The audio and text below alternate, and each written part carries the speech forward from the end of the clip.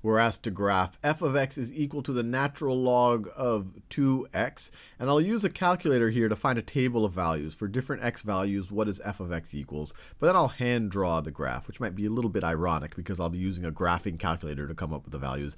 But I won't use the graphing function to graph it. We'll do that part by hand. So let's try a little table of values, of x values and of y values, and see what we get. So these are my x values, and let's say y is equal to f of x. So whatever the output is, I'm going to set that equal to our dependent variable and plot it on the vertical axis, and we call that dependent variable y.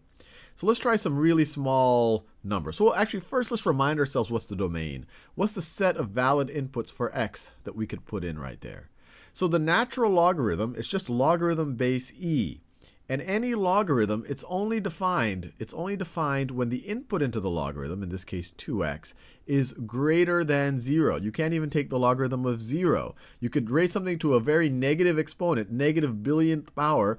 It'll get pretty close to 0, but you could never get it to 0. If you take a positive base, there's no exponent you can raise it to get to 0 or to get it to a negative number. So this 2x right here, the input into our logarithm function, in this case the natural logarithm function, it has to be greater than 0.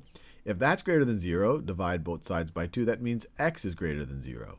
So that is essentially the constraint on our domain. Our domain is all real numbers greater than 0. So let's try some that are pretty close to 0, just so that we see what happens, the behavior as we approach, as we're close to 0, and especially as the input here is less than 1. So I'll just try 0.1. Let's try 0.5. Let's see what happens when we get to 1. And let's try, I don't know, let's try 5. Oh, I don't want to go too far because I want to be able to see the resolution down here. So let's try 1, 1.5, and let's try 3. Let's try 3. So those will be our inputs that we'll try. Actually, let me try, well, yeah, that sounds good enough. And then let me draw my axes, and then we'll plot the points. So our domain is positive x values, so we don't really have to draw much on the negative x values. But we will have some negative values here, so let me give ourselves some room to work with. And our x values go up to 3. So this is 1, 2, and 3. This is 0.5, 1.5, and then this is 2.5, which we do not use.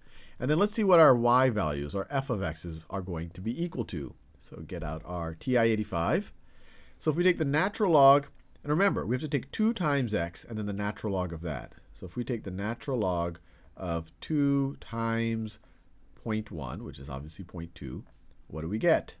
We get negative 1.61, I'll say. Negative 1.61. Negative 1.61. And then if we input 0.5, what do we get? Get the calculator back.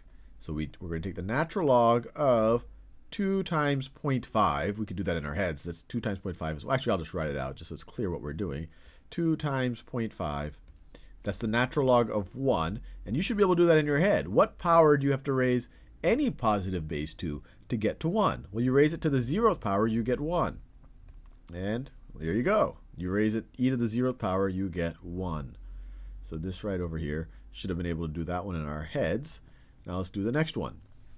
What happens when it's the natural log of 2 times 1, which is obviously just going to be 2. So it's the natural log of 2, gets us 0.69, which makes sense that this is less than 1 because 2 is less than e. E is 2.71 and so on and so forth. So this is 0.69. So this is 0.69. Now let's try the natural log of 2 times 1.5. Natural log of 2 times 1.5, which is really just the natural log of 3. And that gets us to 1.0. Well, I'll just call it 1.10. I'll round to the hundredths. So this is 1.10. And then finally, the natural log, if I take the natural log of 2 times 3, 2 times x is 3. what do I get? This is just going to be the natural log of 6, which is 1.79. So this is going to be, there's a new color. This is going to be 1.79. So in terms of the coordinates, we've gone as low as negative 1.6, as high as 1.79. So let's call this right over here negative, let's call this negative 1, and then down here would be negative 2. I'll extend the y-axis down a little bit. So this is the x-axis. This is our y is equal to f of x axis. And then let's call this right over here positive 1. And this over here is positive 2. And this would be halfway between those, just because it looks like we're going to have to be able to see that as well. And so this first point is 0.1, negative 1.61. So 0.1, that's 1/10. That's going to be right around there. And then we have negative 1.61. So negative 1.61 is going to sit right about, and 0.1 is going to be even further to the left. So it's going to be right about there. Right about there. So that is the point 0.1 and negative 1.61. Fair enough. That's that first point right there. Now let's do this one. 0.5 comma 0. When x is 0.5, y is 0. That's 0.5 comma 0. Fair enough. Then when x is equal to 1, y is 0.69. When x is equal to 1, y is 0.69, which might be right about there. Just approximating it. It's a little bit closer to 1 than it is to 0.5. Actually, a little bit closer to 0.5 than it is to 1. So maybe let me put it right over there. So this would be the point. This would be 1 comma 0.69. And then we have the point. We have 1.5. When x is 1.5, f of x is 1.1. When x is 1.5, f of x is 1.1, which takes us right about there. So that is the point. And I think you see where this curve is going. 1.5 comma 1.10. And then finally, so that was that point. We'll do this last one in yellow. When x is 3, y is 1.79. When x is 3, y is 1.79. So a little bit closer to 2 than 1.5. So it's going to be right about there. It's going to be the coordinate 3, 1.79. And now we can connect the dots. And I'll do that in white. And so it's going to, as we get x values that are closer and closer and closer to 0, our graph of our function is going to get more and more and more negative. And it's going to get closer and closer to the y-axis without ever touching it. So it's just going to get closer and closer to the y-axis, slowly break away, and then curve out like this. Curve out just like that.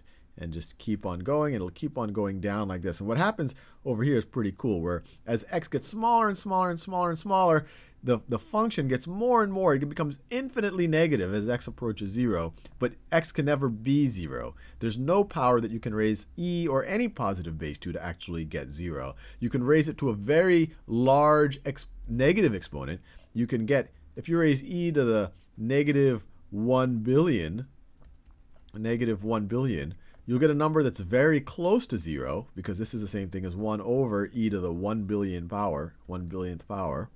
So this is a number that's very close to 0, but you're never going to approach 0. You can make this number more and more and more negative, and you'll just get smaller and smaller numbers, but you'll never quite approach 0. So you can never have a logarithm. You can never have a logarithm of 0 here, so you just approach it. But we're done. This is the graph of the natural log of 2x. And it has that typical, because this is really just a logarithm, it has the shape of a logarithmic graph.